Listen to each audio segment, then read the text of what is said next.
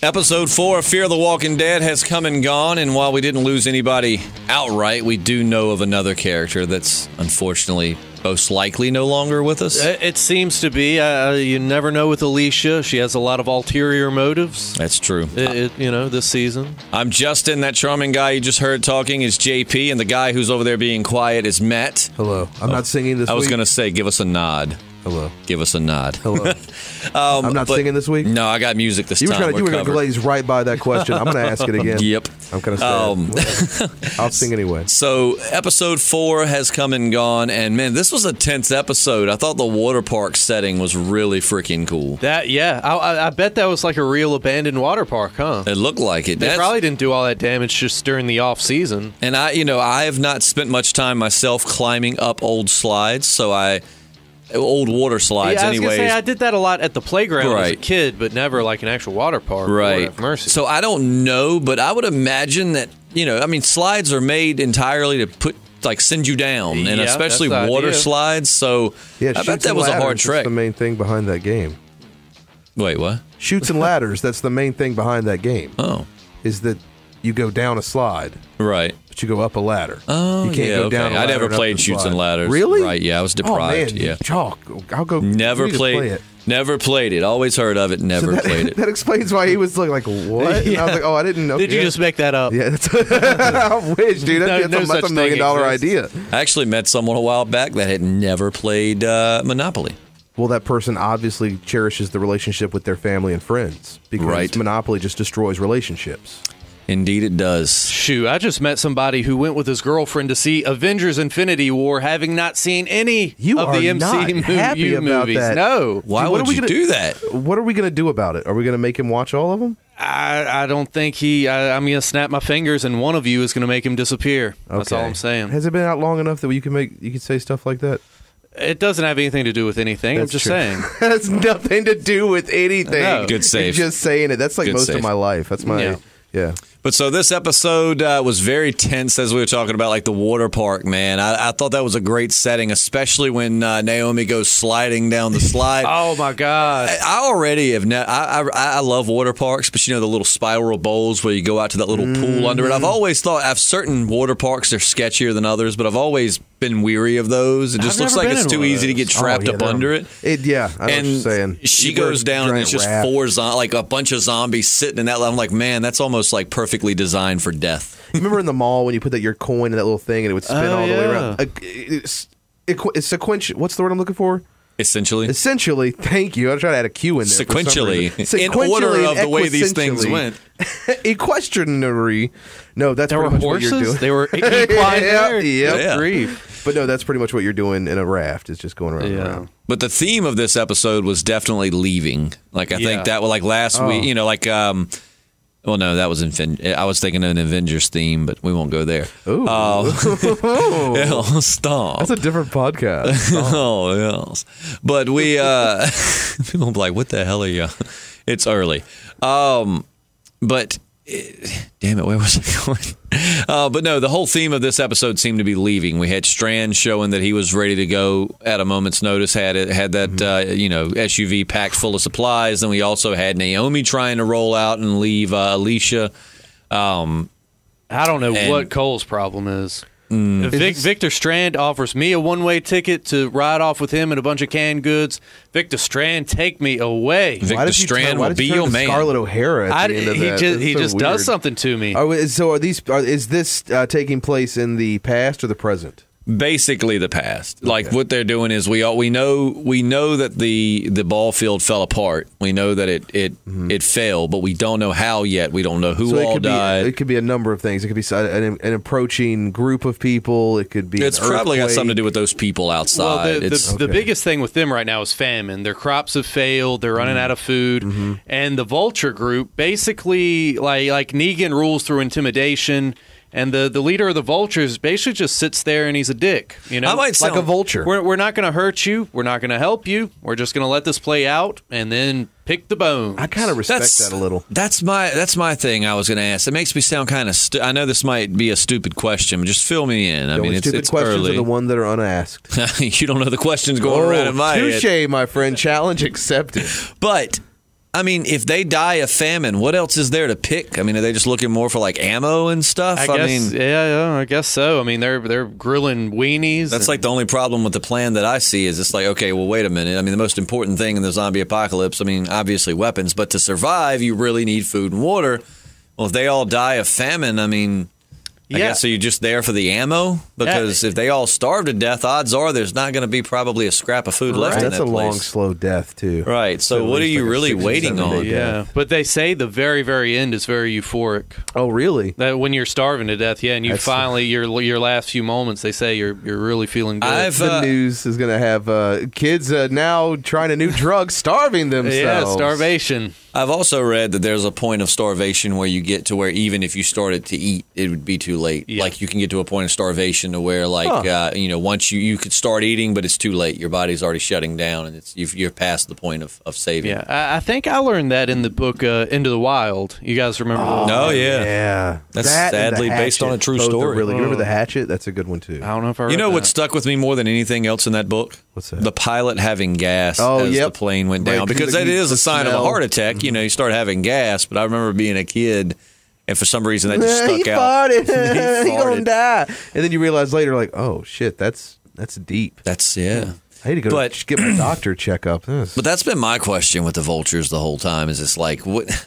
I mean. I guess they get the stadium, they get the ammo, they get whatever. But and what's even weirder is he's asking Madison to just join up with us, like their group. I mean, essentially, that's just more mouths to feed. And, I mean, is he planning on feeding them? Oh, that's the thing. I don't know what is it. He offered her a weenie. Yeah, he did do that. And those were some mighty big hot dogs that come out of a can. Okay. Yeah. Okay. Yeah. Thank you. So I was thinking when you were talking about it first. When I think canned hot dogs, I always think like Viennas or something to that effect. You do have like Red Hots that are like regular size. They come in a jar, not in a can. But a canned hot dog being that long, honey, that's more unbelievable than the dead coming back to life. Believe me. Boom. I believe you. I hope so. But my question is still like, and we also found, before I go into that, I was going to say, where is everybody? Because all we have now is Strand, Luciana, and Alicia, now that Nick's dead. Mm-hmm. But which we did get to see him again still in the flashbacks. He was a big part of this episode. So at least he's gone, but we still get more of him before. Will he be a part of you think he'll just be a part of the past storyline for the rest of the season? Probably, yeah. Until they catch up with it? Because they said the actor wanted to get out of it. So probably that's what they did, was they killed him off, and then but they filmed part of the season with him in the past. Have they already filmed all of his scenes for the season? Yeah.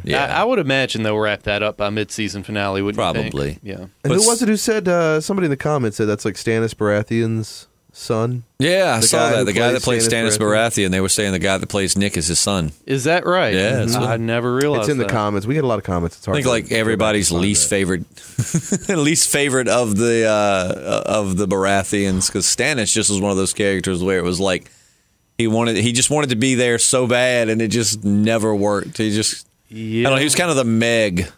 I felt, me anyways, he was like the Meg of the group. It's like, just shut up, Meg. You talking about that shark movie? Man, that big Jason Statham shark movie. That Red Witch just got to throwing it on him, screwed up his thinking. Yeah, she did. But all right. Anyway, so we know that it's only the three of them. So I don't know. When we find out that John Dory, which is I find weird because he's been looking for a Laura, but we find out that Naomi was Laura or might have been Laura. He said she never gave me her real name, which makes you wonder, like, what was the nature of their relationship if he didn't get her real name? And like, I don't know. Or maybe she killed Laura and had her, because we still don't know entirely about Naomi's background. Yeah, I think there's still a lot of dots left to connect. I thought that was a little weird too, like he's in love with her, but she never gave me her real name. I don't know what that's about. I really hope they don't turn John Dory into a bad guy. I know the description says that, there's some things about him we don't know, but man, I don't want to. I like the character. Turns out he's two kids in a trench coat. And a cowboy hat. You think that completes the ensible? And he says ties that the whole outfit together. He used to be a cop too. Yeah. So that'll be interesting. Oh God, he's a narc. But yeah, so it's interesting. I don't know. That was a kind of an. I mean, it's just one of those things where big world, and somehow they still, like, people were mad that Michonne found her daughter in the comics, but yet John Dory stumbles upon the people that have his girl's stuff. You know what I'm saying? So but I mean, it's a show. It's got to be, or else it'd be really boring if everything was so spaced out. But I'm saying it makes you wonder if maybe that's what's going to kind of turn the tide for Morgan once again. He finds another crazy sumbitch that he's got to put down. God, I hope not, man. Yeah. Which last we see, John Dory and Morgan were left behind, right? And they have a great chemistry. I would hate to see it go down like that. I love how they're like, "We'll find you." And it's like, man, it's a big world out there. You're leaving to go fight the vultures, and I mean, you didn't even have a rendezvous point or anything. You're Texas just like is pretty spread out, which they do know where the vultures are coordinating next. But supposedly they're right. But I'm saying supposedly Morgan and John Dory aren't going there, and then they're like, she's like, I'll find you or whatever, and it's like, but I mean, how though? I mean, where are you going to know? I mean, even in just a small town like this, with the world ended and I drop you off here and then ride around, what are the odds that I'm going to just run into you again? They'll save the day. World, yeah. They'll save the day. They know where everything's going down. They're not going to, It was. I just want to give credit to the person who brought it up that it was Stannis Baratheon. Sim Diva 30 is her name. Diva 30. Shout out to you, Sim Diva. Thank you for Slim Diva, Sim Diva, Sim Diva. Sim Diva. Shout out to you. Big shout out. That's an I and not a Sim Diva. We need a shout out sound effect. Slim Diva sounds like a rap name. Slim Diva. Slim Diva in the house. But yeah, so I'm trying to think what. So we had a little bit of a one-on-one between Madison and the leader of the Vultures. Like I said, he offered her a wiener, and we learned that his story is very.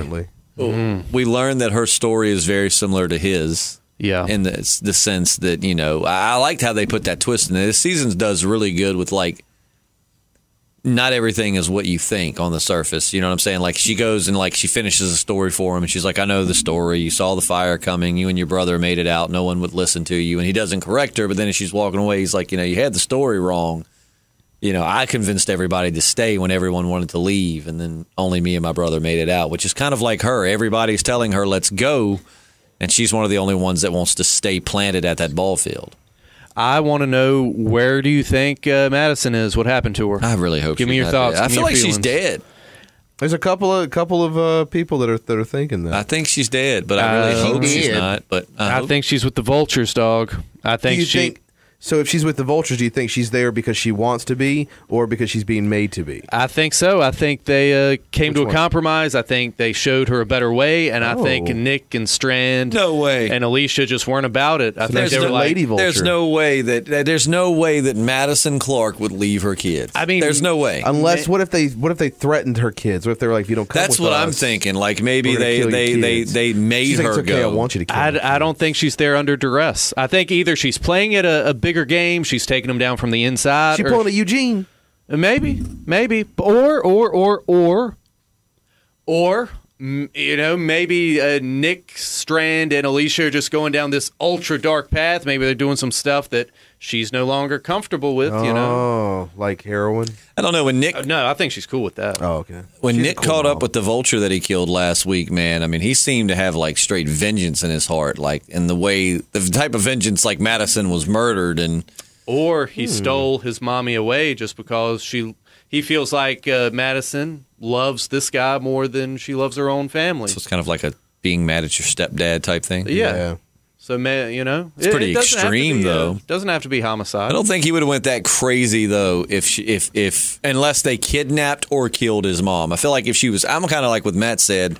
I think she might be there, but like against her own will. I don't know, man. I think betrayal leaves a deeper cut than the first cut is the death. deepest. Yeah. Mm-hmm. I don't know. I feel like someone had to die or be kidnapped for him to be that. If Mama just left him from this group, I don't think Nick would have. I don't know. I just don't see Nick. I like to kill the that idea guy. of her going willingly, but in order to take them down from the inside. Yeah.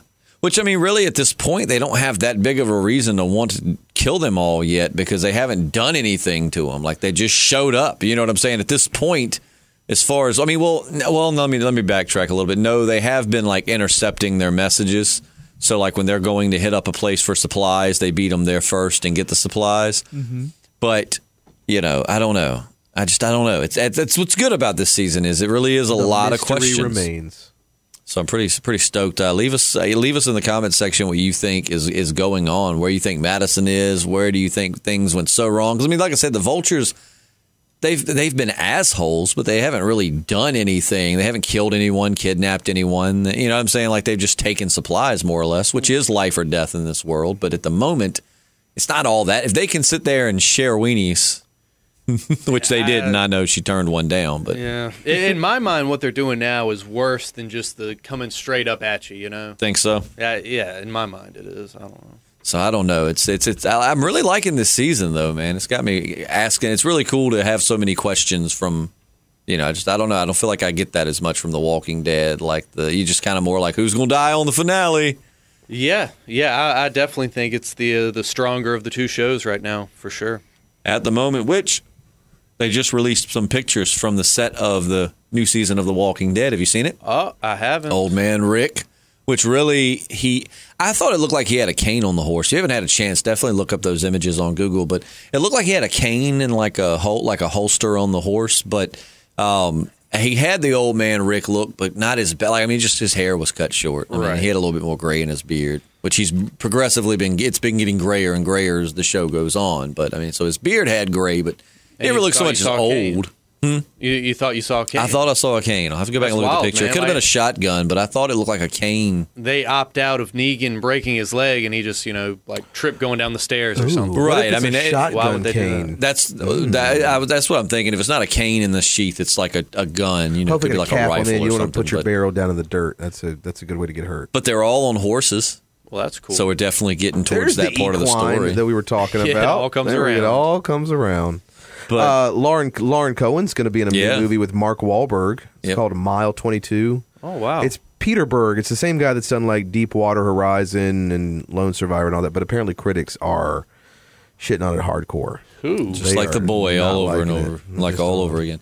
She reached an agreement, too, with The Walking Dead, so she's back. Oh, nice. And, of course, Scott Gimple's kind of backtracked a little bit and be like, no, we didn't mean for you to think that Maggie was going to kill Rick and Michonne. No, she's going to kill Negan. And it's like, then you did that wrong.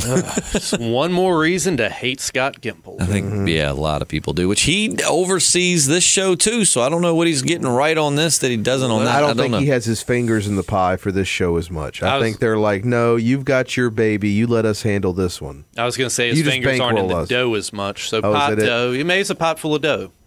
Who knows? Yeah. Well, I said pie. Did it sound like I said pot? I thought you said pot. Fingers in the pot. Well, either way, I like that one better. I said fingers in the pie, but I like fingers in the pot better. Anyway. Pot pie. Oh, fingers in the pot pie. There we go. That's hot. I was going to say Cha-ching. Be careful. But I'm trying to think what else to cover in this episode. It was, like I said, Naomi, or Laura, whatever her name really is. We know that they're saying she's dead. So we know that she's bit the dust at some point, or they think she's dead. It definitely could be a situation where they think she's dead, but she'll come back. Mm-hmm. I know you said you're really digging like the documentary kind of. I like that film style, man. It's just cool to. I like it better than I like The Walking Dead's black and white transitions to the past. It's cool to see. Just to see that kind of documentary style done, because I've seen that on like some cheap zombie movies and stuff, but I think the show's done it really well. It reminds me of one of Romero's later movies, Diary of the Dead. Did you ever see that one? That was definitely one of his better installments from like his later years. I'm not 100% sure. Probably I've seen a lot of the like Day of the Dead, and there was one that was like a Revolution or something. Yeah, it was a lot of. In my opinion, I know Romero has a very rabid following, but he's made some crappy movies. Yeah, especially in his later years. Well, have you seen the one where at the end the two zombies like shoot each other? It's like they've had like land. It's been so long since I've seen it, but they had like a feud over land and life, and so they become zombies. Dead, I think, was his big like last theatrical release, and it had like each other. Yeah, it was. It's kind of stupid. It wasn't. It wasn't horrible, but it definitely wasn't like a high note. Right. I remember Dawn of the Dead, and then of course Day of the Dead, like the second one. The one with Bub in it, wasn't that Day of the Dead? Yeah, they said if he had the budget he wanted for Day of the Dead, it would have been like 100 times better. And I don't even think that one was like bad. I haven't seen it in a million years, but yeah, no, I like that one. It's kind of like showing after the apocalypse, like surviving, and whereas the Dawn of the Dead was more the which one was the. All right, so we had Dawn of the Dead. Yeah, Night of the Living Dead was the very first one. Dawn of the Dead was the one where they were in the mall, and then Day of the Dead was the one like at that military base with Bub in it, and then. after that, it just kind of started. Yeah, after that, you had Land of the Dead, and that was like early 2000s, I think. And then he did a bunch that were like kind of straight to Amusement DVD, Park sort of the Dead, Grocery Store of the Dead, Walmart Podiatrist of the Dead. Oh man, there were so many of them. Water Park of the Dead. He was making that one before he passed away. And they just continued it in this episode, apparently. That's where they got they pulled the idea from it. Set, yeah. But yeah, another good episode. I'm trying to think. I'm sure I'm leaving something out. I mean, there's a lot of. I'll say that they're doing really good at like creating that sense of just dread. You know what I mean? Through this episode, you can just tell things are going to get so bad. Especially with Luciana talking about, I should have never opened that book.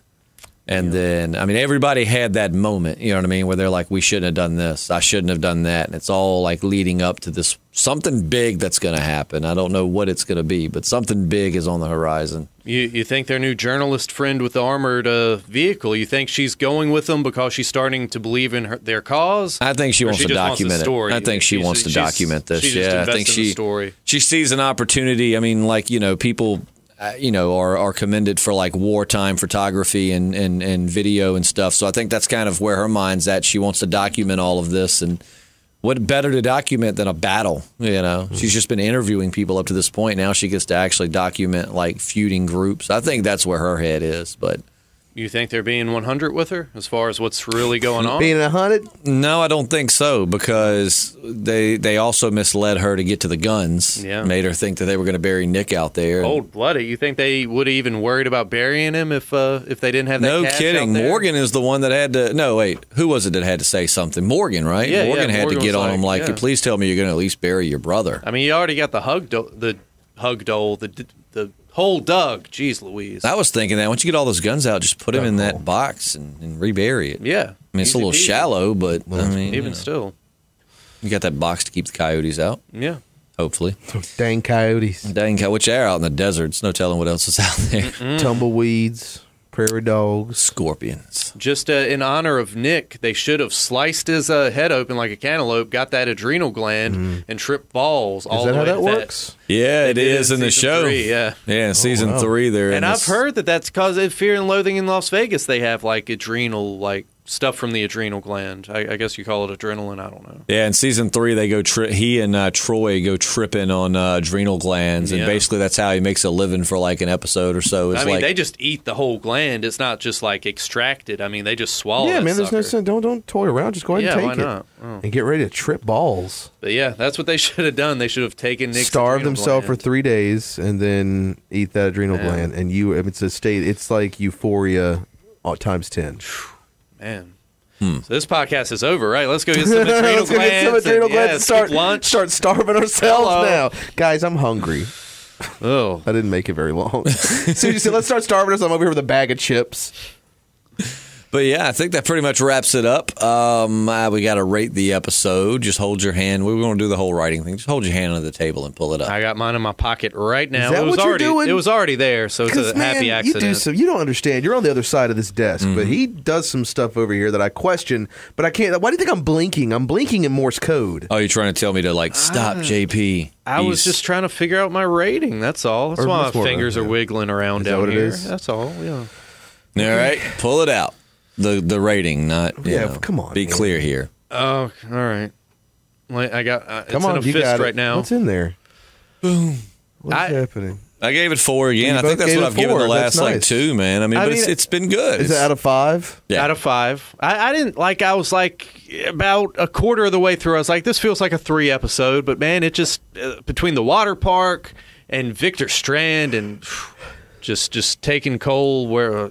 Never mind. I rate our conversation a 5. There you go. A 6. I'm going to go above. I'm going to draw in an extra star. Above and beyond. Yeah, I give it a 4. It wasn't, I mean, it's not that it had like last week's episode. Just man, so coming off of that, but I mean, it was a good episode. I didn't feel bored at any point. I mean, it all was leading up to something, and I like the way they're creating this, like this just foreshadowing this doom that's coming. You know what's going to happen, and if they write it well, I love it when you know something bad's going to happen, but then when it happens, it hits you way harder than you thought you were prepared for, which is hard to do. Some writers can't pull that off as well as others, so we'll see how they execute it. It's been solid. Really good plot, great characters. And for the listeners, I'm not I don't want to give you the wrong impression. I'm not, in fact, myself homosexual. Not that there's anything wrong with that, but something about Victor Strand, it does something to me. I can't explain. Making you question things, or maybe so. Maybe you thinking about spending the next 30 years gay? Look, let's see how I feel at the mid-season finale. Okay, man. Yeah, it's you, man. It's your life. It's my life. Just be careful out there, dude, because it's a lot of dirty people out there.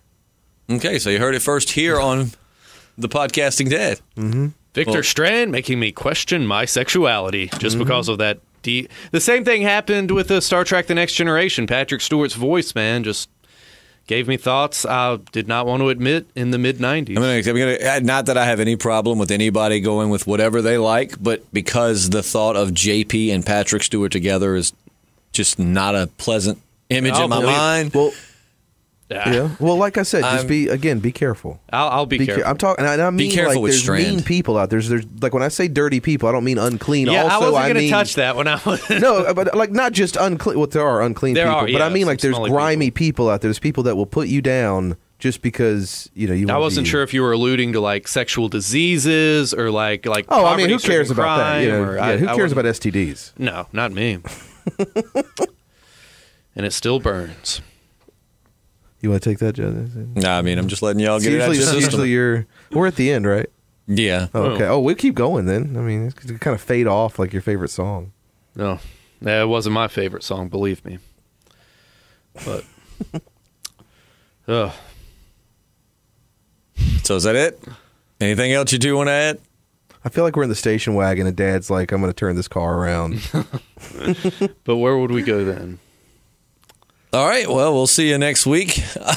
I don't know where next week's going, but I've been watching Westworld, and I'm fixing to switch it. Like, I'm enjoying Westworld, but I'm enjoying Fear the Walking Dead a little bit more. Ooh. I know that's kind of taboo, but yeah, you've been watching Westworld like at the airtime, right? I've been watching that Fear, as it comes out, and then watching Fear the next morning. And so, but the problem, not getting any next time on Fear the Walking Dead. So I have no clue what they've teased for the next episode. Do you use the AMC app? JP downloads it somehow, and I just watch it on his laptop in the morning. Yeah. Okay, well, that's even nicer. Yep. So I don't know, but I might actually watch it on TV next week, and then just get you to let me watch Westworld when I get here. Because, like I said, I'm enjoying the season of Westworld, but the Fear the Walking Dead just got me on edge. Westworld right now is just kind of at a state of war. Whereas Fear the Walking Dead has got me got a lot more guesswork going. So yeah, I watched the season premiere. I need to catch up on the last couple episodes. It's been good. Of Westworld. I've enjoyed it. I've definitely still one of my favorite shows. But so yeah, we'll see you next week or sometime in between. What comics come out this week? Do we get Oblivion song should be out this week, right? I think Gideon you're right. Falls. So we will definitely have some more podcasts in between now and then. So we'll see you at some point this week. And I might be going to the Tidewater Comic Con this Saturday. So if any listeners are in that area, go find JP. Nice. Yeah, might be talking to some people about the podcast or whatever they might want to talk about. Yeah. So we'll see what happens. Not set in stone, but that's what I'm shooting for. That's awesome. So, Biggest Comic-Con in Virginia, or so I hear. that's what we're told. That's exciting. Yeah. But yeah, so we'll see you sometime soon. I'm Justin. Hey, I'm Matt. And I'm JP.